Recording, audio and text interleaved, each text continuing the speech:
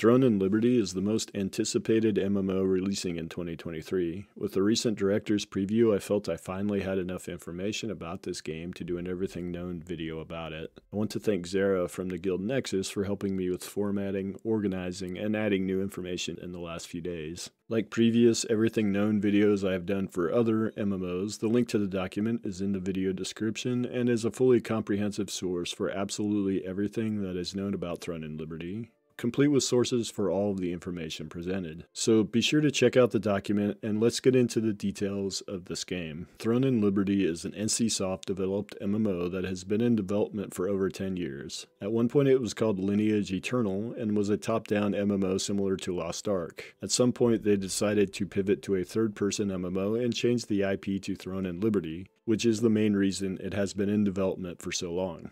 There's another NCSoft game codenamed Project E that shares the same IP and world. That world is called Navkria. The game is said to be developed on Unreal Engine 4. It is possible they have upgraded to Unreal Engine 5, but I don't have confirmation of that from the developers. The server capacity is said to be 3,000 to 5,000 per server. The release date is said to be in the first half of 2023. The late 2022 release date was pushed back to find a suitable Western publisher, which is rumored to be Amazon. The game is being developed for both PC and console. An internal playtest happened in August 2022 with 3,000 testers. External playtesting will probably happen soon after a Western publisher is sorted out. For the game's monetization, the developers have said they want the game to minimize the effect of pay-to-win and for the gap between payers and non-payers to be minimal. They have said that the West has become more open to microtransactions, but for an MMO to succeed in the West, aggressive pay-to-win must be avoided. As for character customization, we have seen some brief glimpses of the character creator during videos. Players can only play as humans, which of course limits customization options. There is an AI character creator option where players can upload a picture to customize the character to look like themselves or whatever they want.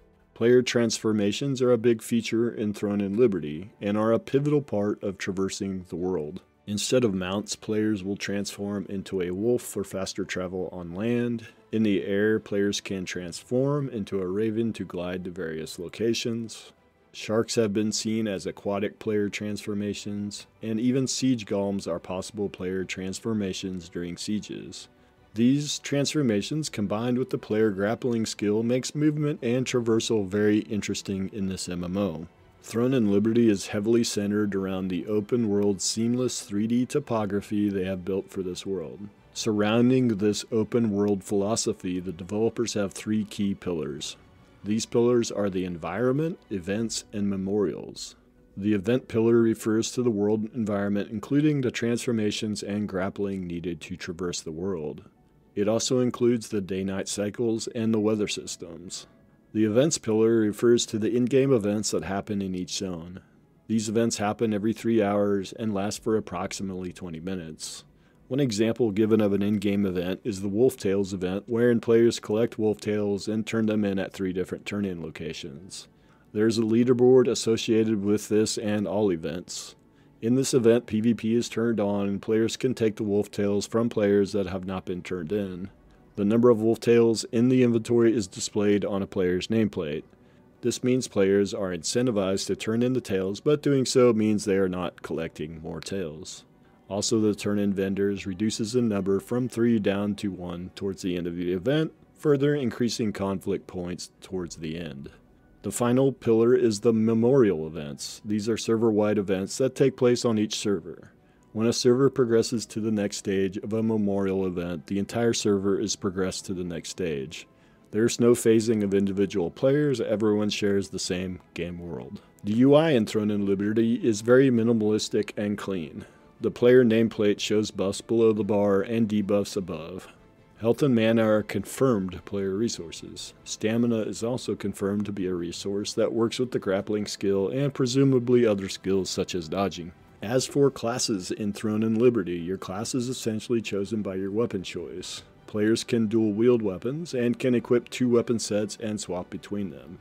Essentially, it is very similar to New World.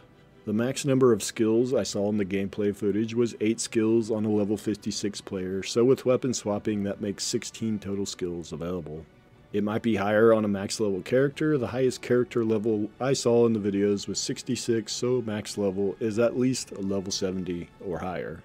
Just like New World or Final Fantasy XIV, you can level all weapons on one character if you want, which basically makes alts not needed. Tanking, healing, and DPS roles are confirmed. The following weapons have been seen so far: longbow, pistol, one-hand crossbow, greatsword, dual daggers, wand, tome, staff, sword and shield, and dual crossbow. For combat, the targeting is tab lock-on style. Melee attacks appear to cleave multiple enemies. Pull abilities are seen in the gameplay trailers. The combat seems to be a hybrid action tab style similar to Guild Wars 2 or what Ashes of Creation is going for. As for the PvE, past NCSoft MMOs relied heavily on PvP and player-driven content. In this MMO, the developers stated they want to have a heavy focus on making compelling PvE content and to have a game that fits all playstyles. So PvE is not an afterthought in this game, and PvP will still be well represented. The dungeons are said to be open world, and in the latest update, PvP is said to be on in these dungeons. The dungeons have multiple levels, and players can use grappling or gliding skills to go straight to the last floor of the dungeon if they want. The raid bosses are open world, and in the past PvP was said to be on for these bosses. It is not clear if that is still the case. The developers have stated they want to have a compelling story and Throne and Liberty, but they want to make it optional for those that are not into the story. There's little known about the story, but NCSoft did release a website called TL Story Map and TL Play Novel that explain some of the story. The biggest gray area surrounding information about this MMO is in regard to the PvP systems. With the recent director's preview, it was stated that most zones are now safe zones and PvP is not forced. However, in the same video, they also made a reference to PvP potentially being turned on in the open world dungeons. This also heavily contradicts what they have said in the past regarding PvP. So we are very much in wait and see mode to get clarification from the devs what the open PvP systems actually look like. In the past, the PvP karma system was called Evil Deeds, and it was said this system was active to punish PKers during the day, but was turned off at night. Day cycles last 4 hours, and night cycles last 1 hour in TL. PvP is turned on for certain events, such as the Wolf Tales event. And as I already said, PvP is potentially on for world bosses and dungeons. There is also a giant flying island called Gigantrith that travels around the map like a subway line every few hours. This island was said to have PvP enabled in the past.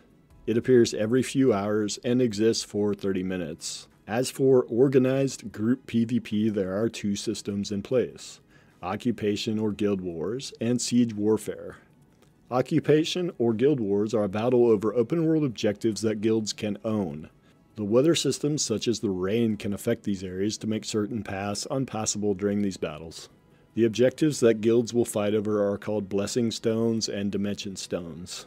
These 2 stones together are called Possession Stones. The acquisition of the Possession Stones allows for enhanced guild capabilities and the procurement of necessary raw materials. For Siege Warfare, this is where guilds will fight over large battlefield objectives such as castles. Defenders have the advantage, but as time goes on in the battle, players can transform into a golem, destroying the wall or jumping on top of the wall. A golem that carries people to the top of the wall is also available. The victory condition appears to be channeling a throne room for the attackers, or the timer running out for the defenders. As for travel and transportation, fast travel appears to be limited. There seems to be an emphasis on players using transformations and the grappling skill to move around the map. Movement around the map is active and not passive. There was one potential teleportation stone seen in the first gameplay trailer, but it is not clear what it is used for. As I have already mentioned, the flying island Gigantrith is a method of travel that appears every few hours and allows players to access areas they cannot otherwise access.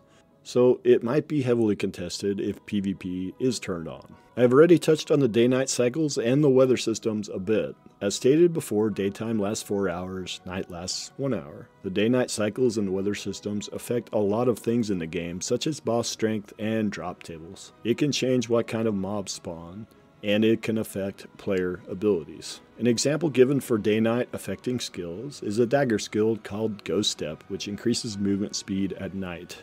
Another skill that was said to be affected is another dagger skill called Venom Blood Poison, which has a longer duration during the day but higher damage at night. As for weather affecting player skills, the two examples shown are wind increasing projectile distance and gliding distance. Another example is the lightning skill hits one target when it is sunny but hits multiple targets when it is raining. Other things the weather can affect is filling a certain alternate path during castle sieges during rainstorms, or the wind increasing gliding distance enough to allow a player to scale a castle wall. Another very interesting feature of the weather and day-night cycles are that some players can affect these systems via spells that are only accessible to players at the top of various leaderboards. These spells are only usable twice a day and can change the weather or day-night cycle for 10 minutes. These spells could be very useful in Siege or Guild Wars if used at the right time. We have seen brief glimpses of many open-world raid bosses in TL. The one we have seen the most is a giant sandworm that is called Queen Blender on the TL Play Novel website. We have also seen a treant boss, a demon boss, a rock golem boss, an ogre boss, a spider boss, and an undead boss named Kuhul Tevent. Pets and minions are seen in the gameplay trailers, but it is not sure what the purpose of these is yet. The herbalism profession was spotted in the gameplay trailer, and that is the only profession we have seen so far. And that concludes the known information for Throne and Liberty. To me, despite the concerns about pay to win since this is an NCSoft title, I am still interested in this MMO. I love the focus on the open world, the multiple PvP options that are available, the lack of instancing and fast travel. The weather and day-night cycle systems are very interesting and are different from what we have seen in many past MMOs. This MMO is trying to do a few things differently, and it is not just another carbon copy WoW clone. That alone makes me interested. Even if the monetization ends up ruining it, I will at least get a month or two of enjoyment out of it. No other MMO releasing in 2023 really interests me so far. Of course, I am very interested in Ashes of Creation and the Riot MMO for various reasons, but both are a long ways off still. I am willing to give this game a shot and will be covering it further in the future. If you liked this video, consider watching my previous Everything Known videos on the Riot MMO and the new ZeniMax MMO. And let me know what upcoming MMO you would like to see me do an Everything Known video for next. If you have not yet subscribed, consider doing that as well. And with that, I will see you in the next video.